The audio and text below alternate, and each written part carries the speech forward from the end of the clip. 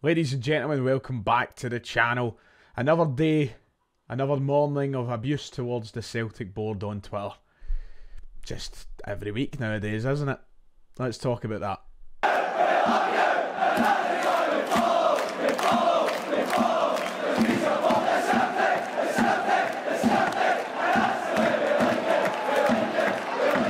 Like and subscribe if you haven't already. It would be much appreciated. We're trying to get towards 50,000 subs this year if we possibly can. So if you haven't already, drop down below, hit those buttons. It's absolutely free.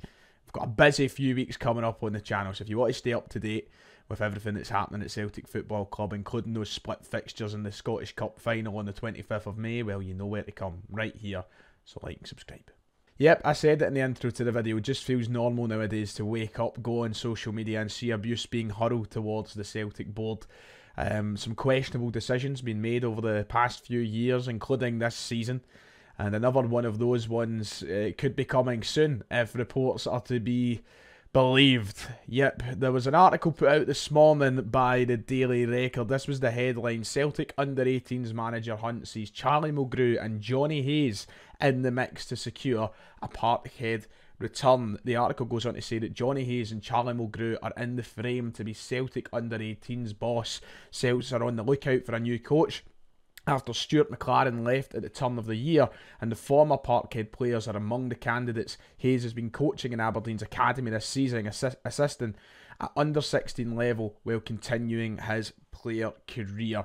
Now, as we know, Charlie Mulgrew retired quite recently from professional football in the last couple of years now, taking up the full-time podcasting and media gigs. Meanwhile, Johnny Hayes, he's still been playing but hasn't featured for Aberdeen since February in senior action and started a coaching role there, as the article goes on to say. But now, both of these guys, former Celtic players, Charlie Mulgrew and Johnny Hayes, being linked with the open post as Celtic under-18s manager, which has not went down well online. Now, a lot of you might be looking at this article and watching this video thinking, what's the big deal, Ryan? It's only the under-18s management role. It's not the end of the world. We're hardly giving them the full-time gig and replacing Brendan Rodgers this summer. But I think that this is another potential decision. Let's get one thing clear here. This isn't definite. This is an article speculating that Charlie Mulgrew or Johnny Hayes or both could be in these positions soon. It's not a definite, it's speculation. But I think this is another article following on from the news surrounding Darren O'Day last week that is just ruffling the feathers of the Celtic support and really proving a lot of what we've been saying over the past few years in regards to the way that Celtic go around their recruitment in key areas. And I can completely understand why fans are frustrated. If anything, I am on the side of fans when it comes to this level of frustrations for a club that's meant to be progressive and trying to develop. Are we going down the right route, just handing jobs to former players and pals of the club? That is something that is worth being questioned.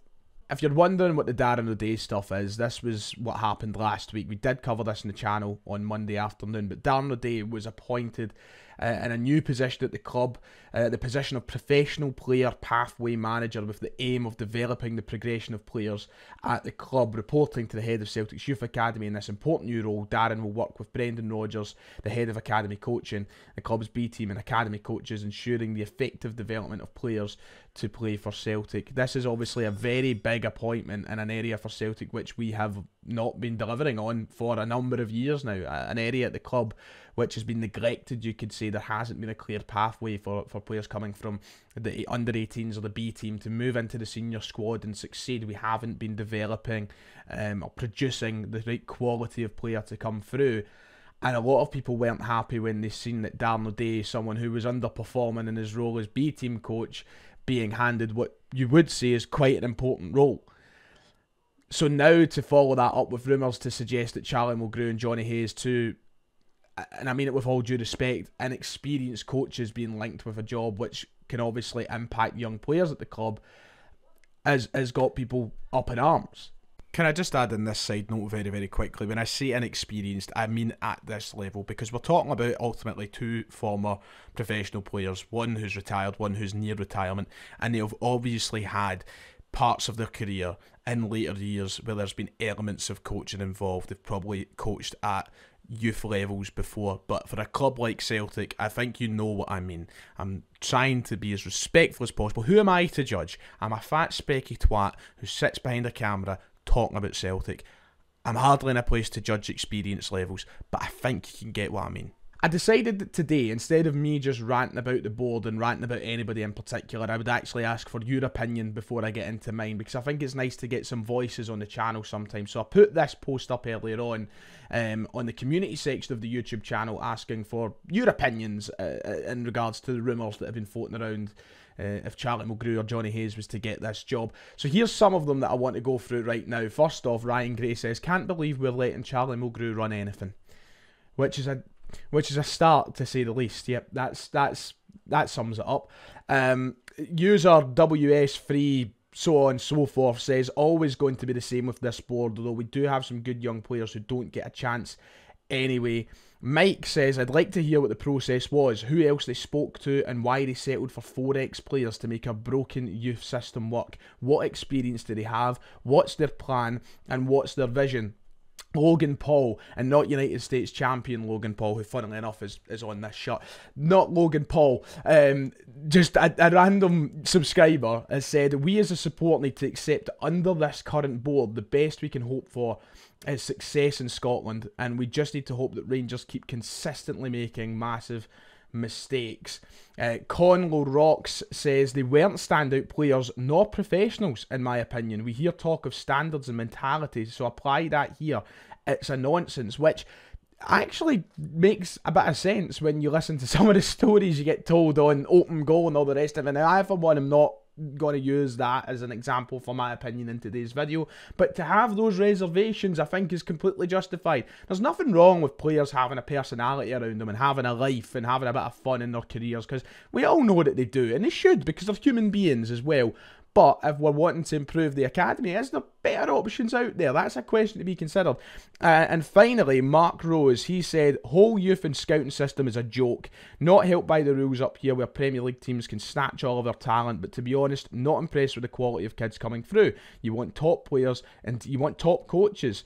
We're wasting money and time by being unprofessional." So I think you can see the general consensus from the majority of comments I've picked out on this post that fans aren't happy.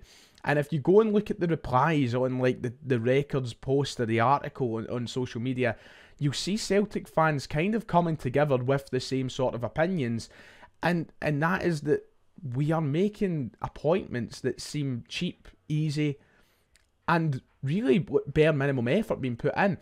One of the comments I brought up on screen a minute ago about the process of hiring these people, what is it? Because surely there has to be experienced guys out there, people who have done the job elsewhere, and people who we can actually sound out and pay a decent wage to come in and help develop and change our youth academy, rather than giving it to people that just used to play for the club. There surely has to be a process and competition for these places, because it can't just be as easy as what everybody's dubbing it, a job for the boys. I think to have the attitude towards this that it's not a big deal is ultimately a dangerous one.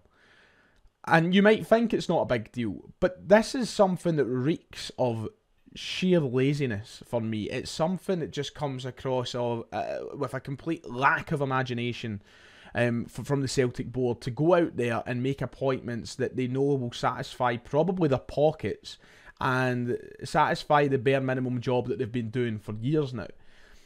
Whereas this is an area that has been neglected and underperformed for, I would say, over a decade now. We have produced very little amounts of quality players year by year in this youth academy of ours. We have. There are some really good footballers in there, and there's been some people who have been unlucky not to make it at Celtic, and maybe their careers went down another path. We've also had the odd couple of players, guys like Ben Doak, who've been poached by clubs like Liverpool at a really young age, and we can't really do much about it. But in general, the youth academy at Celtic, the B team at Celtic, and the progression of transforming these players into first team quality additions has been very much below par for a long, long time now. And for me, the solution to that isn't appointing Charlie Mulgrew, Johnny Hayes and Darren O'Day in key roles to the club. And I mean that with all due respect to them. I want to make that perfectly clear. I have a great amount of respect for all three. Now, if you remember, in fact, I loved Johnny Hayes. I was maybe Johnny Hayes' biggest fan, and I'd love to see him back at Celtic in a capacity. But in a role such as this, and the same goes for Mulgrew and O'Day, I just think it's really lazy from the club when they should be sounding out people who have got experience in these roles and have a genuine vision and a resume together that suggests that they can help make a difference to what we're doing. Because I don't see that being Charlie Mulgrew, Darren O'Day and Johnny Hayes that's making that difference. And who knows, maybe in 5 years' time I'll come back and eat my words. Maybe I'll need to apologise, maybe I'll need to own up to the fact that they have transformed that, but I think that there has got to be people out there who are more suited and more equipped for this job than, you know, Charlie Mulgrew, who's on open goal, Johnny Hayes, who's very early into his coaching career, and Darren O'Day, who hasn't exactly been lighting it up with the B team. I really do think there's more qualified people out there. For years we have been berating the board for nepotism hires at the club and appointments that have just not worked out in bigger areas than this, I would say. And it's look how it's came back to bite them in the face. People have moved on, people have resigned from roles, people have been sacked. It hasn't worked out. So to be so lazy in a process such as this, where you're really looking at the future of the club being at stake, to take such a kind of lackadaisical approach and such an unserious approach for me when it comes to picking people for these jobs, it just doesn't make sense. It's like they almost crave the dissatisfaction of Celtic fans, that they really want us to be moaning at them. It's like a humiliation kink or something, and I just don't see anything changing like that. We talk about wanting to be a world-class football club with world-class departments in every area, recruitment, footballing, youth. We're not going to have any of that. We're not going to attain anything towards those levels when we're not making appointments that really show ambition for us to move forward. And that is the exact reason why Celtic fans are bothered about this, why they're moaning about this, and why I think if you're unbothered by it, you should be. I need to reiterate the point that this article doesn't mean that Charlie Mulgrew and Johnny Hayes are going to be the management figures at the under-18s anytime soon. It's a rumour. They might go out and make another appointment. But these are the types of appointments that we have come to expect at Celtic Football Club. And that, for me, is an issue. That, for me, is a problem, because it shouldn't be the type of appointments that we're expecting. You've got to make it clear as well, I don't think it's possible for Celtic to go out and get the best of the best. I'm not expecting a world-class, elite-level coach to come in and take over our under-18s. But even in this country alone, I think there are far more suitable candidates for the job than Charlie Mulgrew and Johnny Hayes. And I'm not in a position to be making these sort of decisions. And I know that. You know that. We all know that. So if we know it, why does the Celtic board not know it? And why do they treat all of these different departments which they want to be world class in like they are unimportant? Like they will handle themselves? Is there a mentality within the board that Celtic are the best in the country right now and that is enough? Yes. Because that's been the case for 20 years. And it doesn't look as though it's going to change anytime soon. It's frustrating, it's lazy, and ultimately, that's what it is. I'm actually lost for words. And you know what? It doesn't fill me with confidence for this head of recruitment role, which is still to be filled. You know, who's going to come in and take that? Georges Samaras. Like, what's next for that? Because Mark Lawwell's job is still to be filled. And I was hoping that we'd go out and make a sort of, I don't want to use the term statement approach, because it's not like bringing in somebody that we've never heard of anyway is going to be a statement when we don't know them, but someone with pedigree and a resume behind them. But are we just going to go and appoint somebody else that's either a relative of the Celtic board or a former player of the club? Because I'm starting to expect that for what is one of the biggest roles that's open at Celtic right now. Tiresome.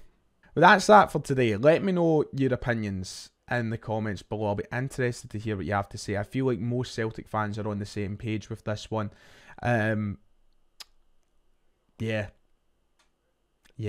a bit tiresome is all I can say. If you've enjoyed, like and subscribe, and I'll see you all next time.